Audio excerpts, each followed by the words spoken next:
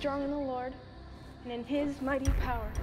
For our struggle is not against flesh or blood, but against the rulers, authorities, and powers of this dark world, and against the spiritual forces of evil in the heavenly realms. Therefore, put on the full armor of God, so that when the day of evil comes, you will be able to stand your ground, standing firmly, with a belt of truth tied around your waist, and the breastplate of righteousness in its place, with your feet fitted with the readiness that comes from the gospel of peace.